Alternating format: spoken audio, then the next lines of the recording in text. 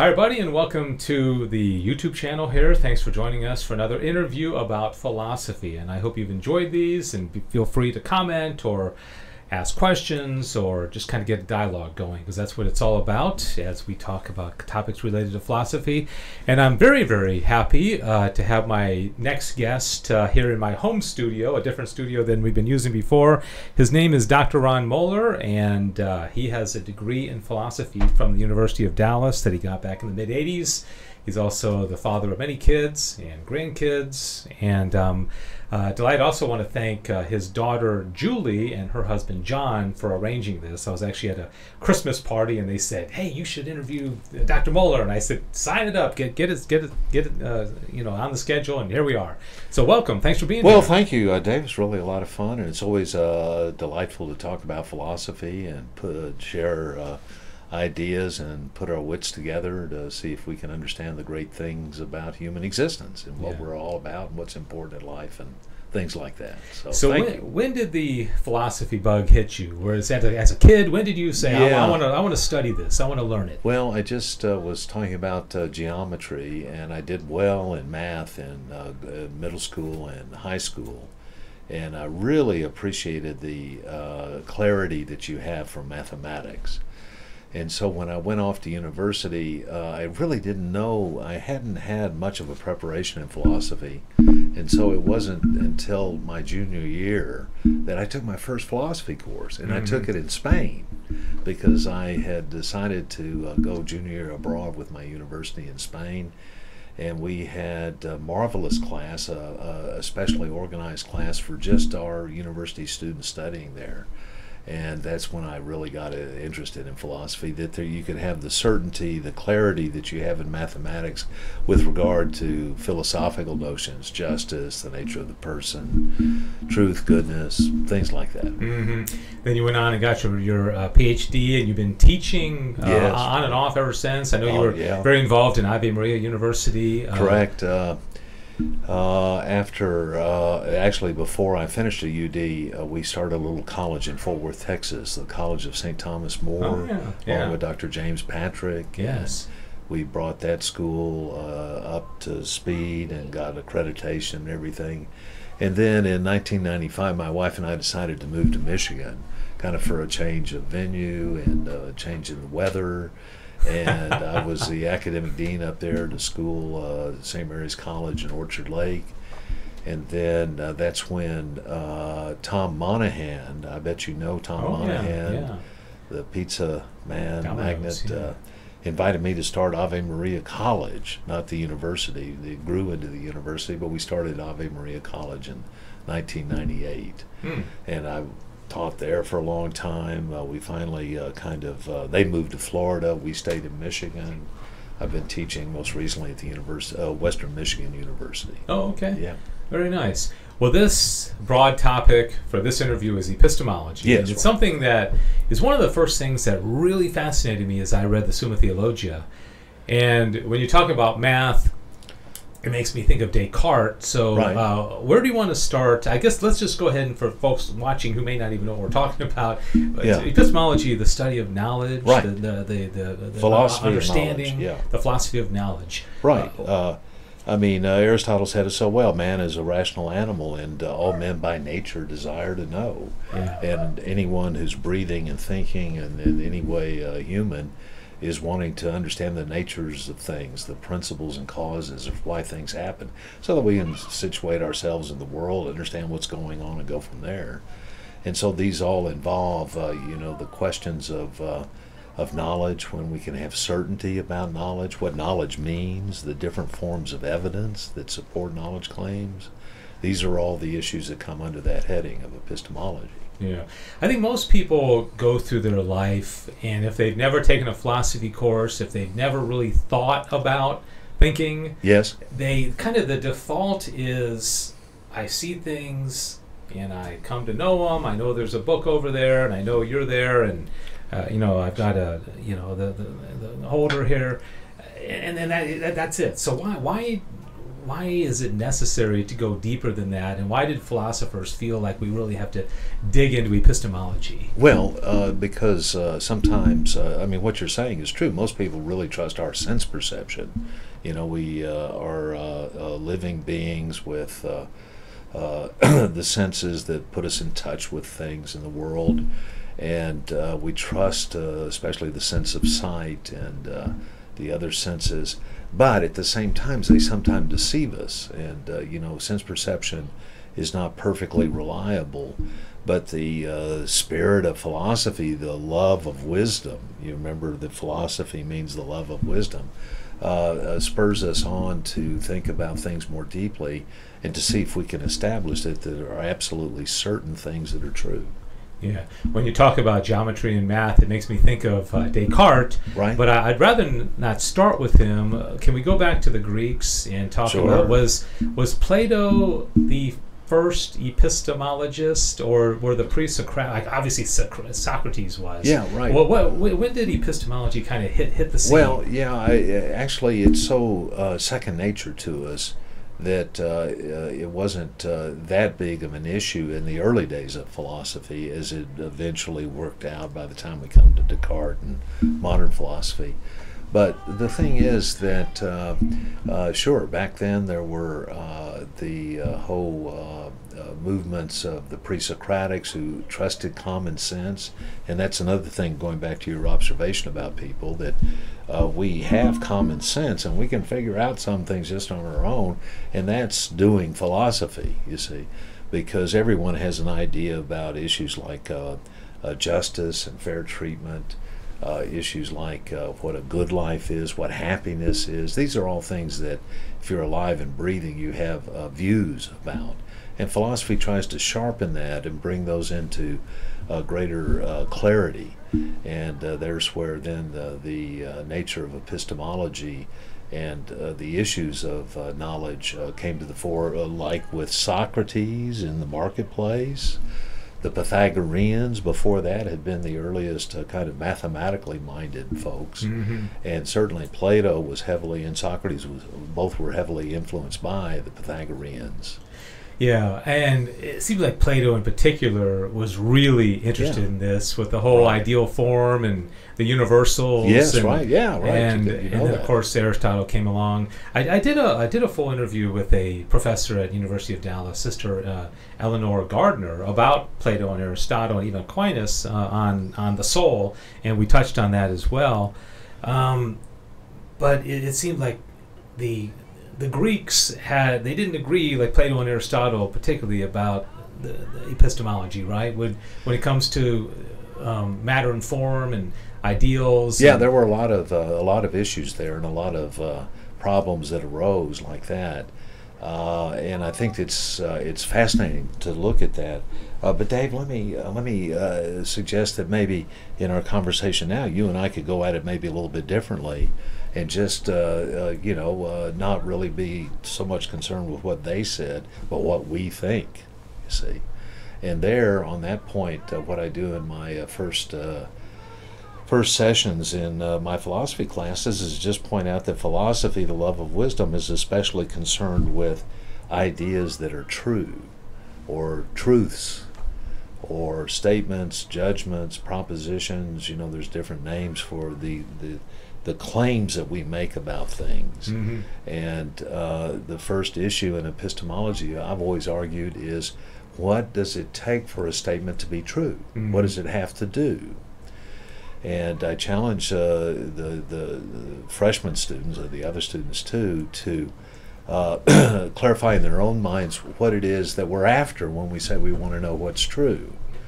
And then I tell them that there's different theories of truth, and that in our class discussions and for our discussions now, we can proceed by agreeing on a definition of when we say things and what it means for them to be true, like this. Yeah. And so then I say, well, there's four different broad theories of truth that we might want to embrace in our conversations for the semester. And the first one is that truth is simply whatever the professor says. which is my personal favorite theory of truth. As a professor, right? Yes, right, you see. And of But course, you're being facetious, though, right? Yeah, because right. the professor could say anything, right? But yeah, well, that's right, and they're Professor could used say to this that. pen is green. And, Yeah, that's right. Unfortunately, there is this mindset that the students pick up on coming through high school, that you just try to find out what the professor thinks and write that up on the exam, you see. But really, there's a better definition of what makes a statement true, or at least there's three others that we ought to maybe consider. One is that a statement is true if it's not what the professor says, but it's what the consensus opinion is. So if most scientists think something, then there's the idea that that makes it true. Or if most Shakespearean scholars, have views about which play came first or whatever, that makes it true. Mm-hmm.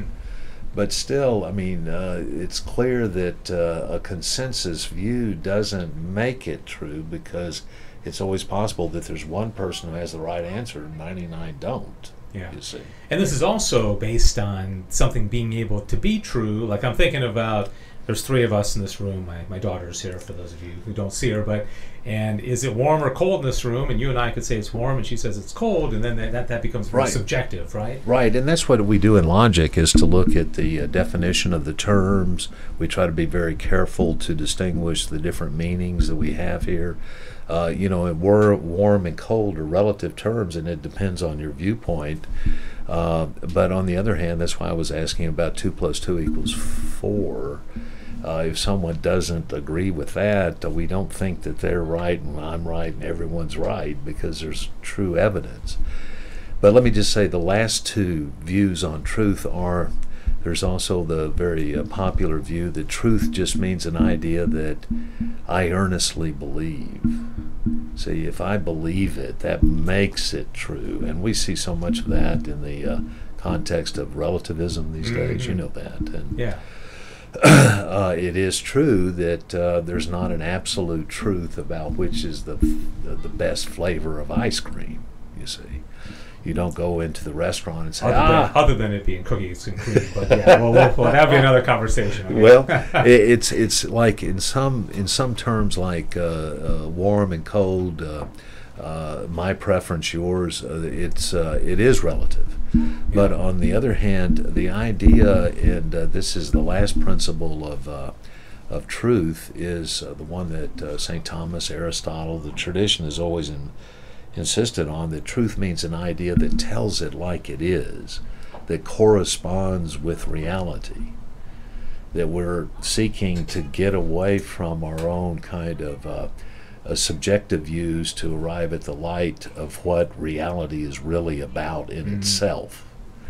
And since we are imperfect human beings, and we can have difficulties in making the call and things like this, the whole nature of science is to go beyond just that problem of subjectivity, to be able to understand the natures of things in themselves. And that was the whole theme of those earlier philosophers, to discover what's really going on in reality. And that's how philosophy was born back then, because you might remember from your history about how the Greeks were inspired by the poetry of Homer and Hesiod, and in the early days that was considered the font or the source of wisdom, was what the poets had said, and they also believed that the poets were being inspired by the gods, and so that they would just convey to human beings the truths that the gods wanted us to know. Well, by the time we come down to the 6th century BC there, in the first pre-Socratics, they wanted to go beyond that, not just relying on the myths and the legends and the stories, but rather to see things for ourselves, and see if we can recognize that they're objective truths, irrespective of the particular opinions that people have. Yeah, seems like that third one is very common in our day and age. Yeah. If I feel it's true, Well, it's very that's relativistic. Right.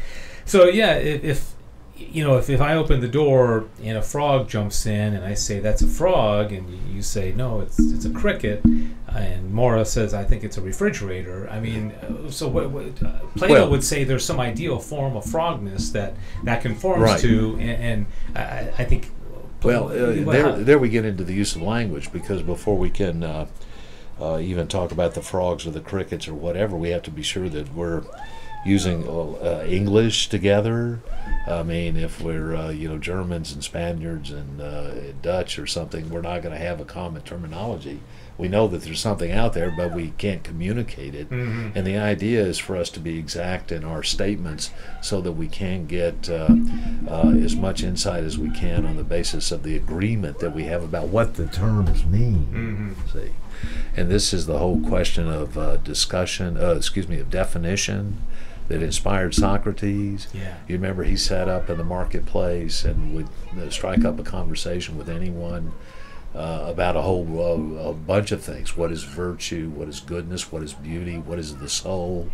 In order to refine and bring into clarity the innermost nature of those realities, mm-hmm. like this. In order then that we can ask if there are abiding features, if there are necessary features about any one of those things, mm-hmm. or whether they are things that are constantly in flux and in change. Yeah. Back then it was kind of a discovery of the Pythagoreans that in mathematical descriptions we found absolutely fixed and certain truths, whereas in the rest of the world things were coming and going, oftentimes in flux and not seeing any pattern or reason. Science is like aiming at to arrive at that level of objective knowledge. Mm-hmm. But anyway, where are we, Dave? We can agree for our discussion that we're looking at we're after truths that tell it like it is. Yeah. Well, no, wait a minute. But don't you want to hear all my opinion?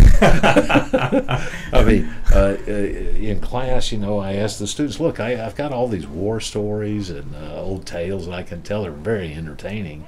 You won't get much truth out of them. But what is it about? Well, and then they don't like that because they say, well, just because you're the professor, that doesn't mean you know what's true. mm-hmm. And so the question then becomes, well, how does one know whether a statement is true or not? Yeah. And it's here that the discussion kind of moves on to the next question of well, when can I say, or any one of us say, that an idea is true? And the answer is that I can only make a claim that something is true if I have evidence for it. And that's really kind of what learning is about, is marshaling the reasons, the evidence to support a conclusion one way or the other, to be able to put together a case or an argument. And that's mm-hmm. one of the classes I've been teaching. But isn't the trick of that is that evidence has to do with senses and empirical, knowledge, and some philosophers wouldn't even agree that plays a part, right? Because then now you're getting into the right. kind of whole matter-form debate, right? Well, that comes up for sure, but it's on that point that we need to kind of take the next step to say and identify, well, what are the forms of evidence that help us to know something is true. And I usually I always argue that there are like 3 different types of evidence, Dave. And one of them certainly is what you just said, the evidence of the senses. And we trust our senses a lot. But we also know that they can deceive us sometimes, like with optical illusions or mm-hmm. the straight stick that goes into the glass of water and bends. Well, and no, it didn't. The really sun bend. looks like it's this big in the sky. That's right. Yeah. See, yeah. like this. So sense perception is really wonderful, and we use it all the time. It's the basis of science, but it's not the only form of evidence that we trust. And what's another form of evidence? Well, in our reason, right? Yeah. Well, our reason. Yeah. Now, that's a second form of evidence for sure, because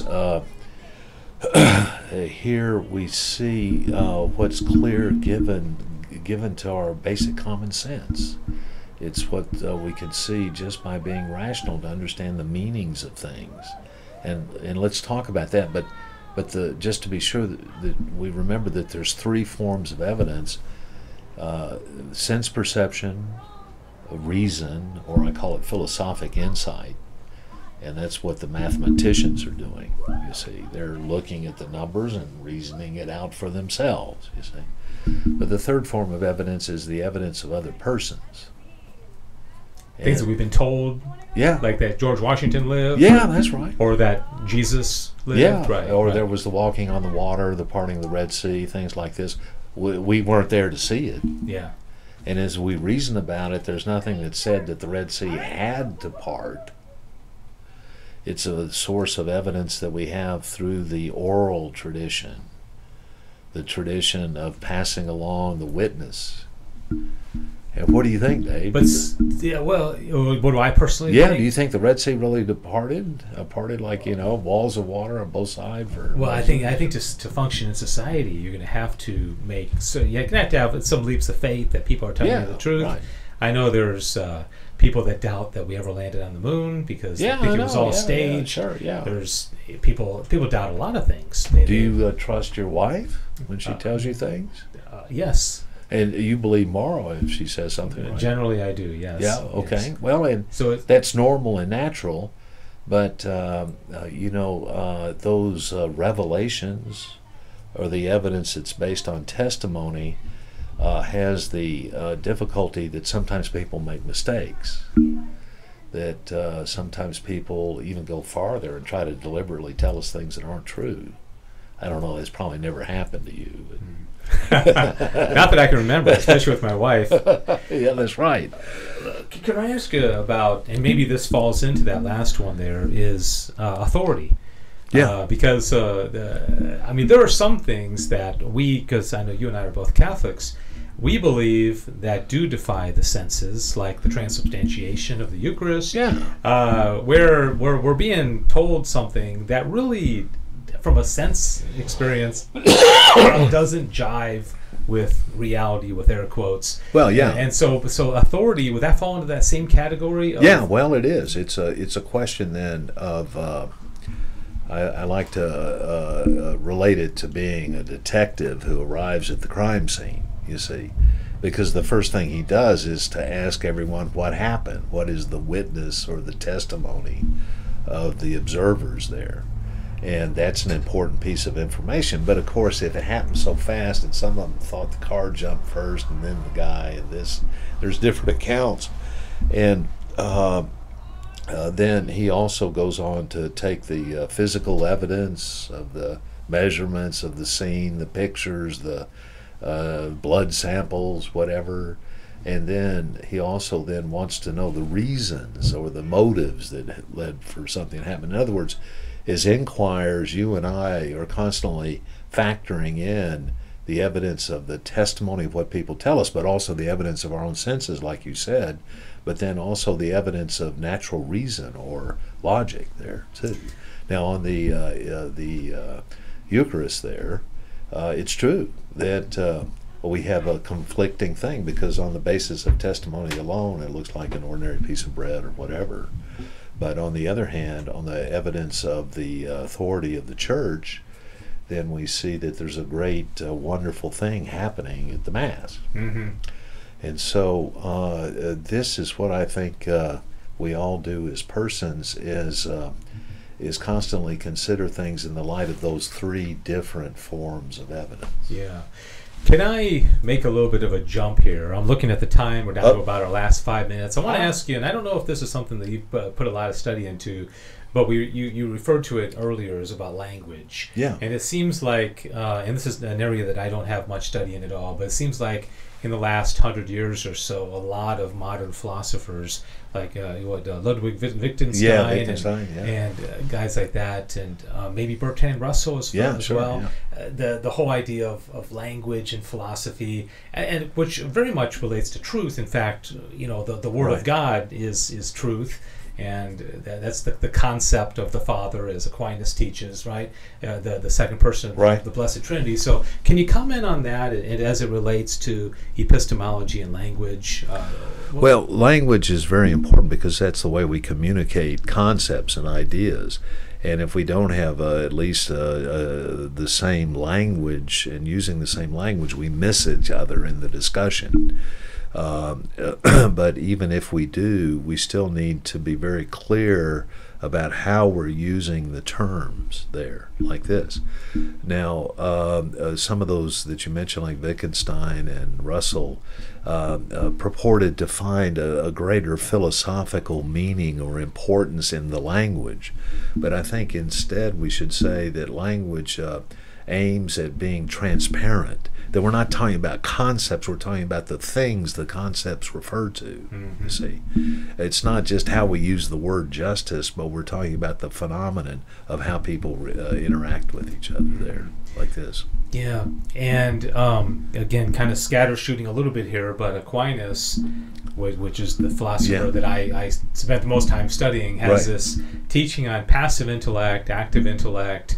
Has that stood the test of time? As far as would most philosophers agree that we have a passive intellect and an active intellect, and we abstract phantasms and that kind of thing? Is that? I would say that hasn't been real successful.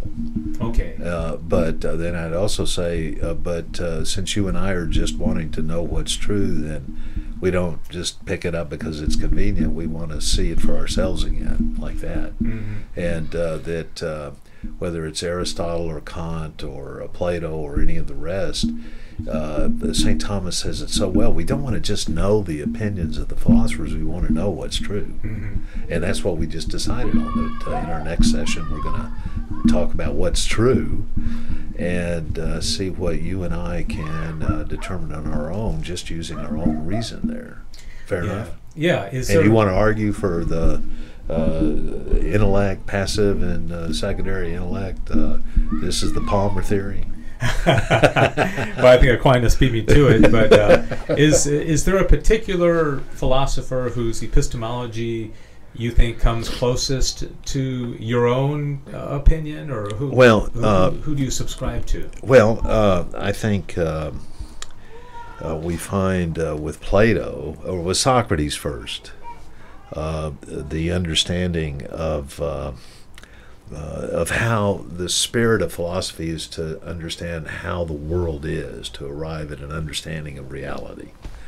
And that we try to talk it through in order to determine those things that we can see clearly in the objects that we're talking about. And Plato insisted on this too, in terms of understanding that there are certain realities, again, like beauty and justice, that when we talk about them, we understand that there are necessary principles there. And then if we can see those necessary principles, we arrive at an understanding, a level of certainty that takes us out of that realm of probability or possible exceptions. And that's what I think we need to talk about next, is just two definitions that'll help us with that. But maybe we want to stop there. All right. Well, we will wrap this one up. This has been a conversation with Dr. Ron Muller, who, as I mentioned, has a degree from philosophy from the University of Dallas and has taught this for many years at the college level and university level. And hope you enjoyed this conversation about epistemology. And we have another one coming, so stay tuned for the next interview with Dr. Muller.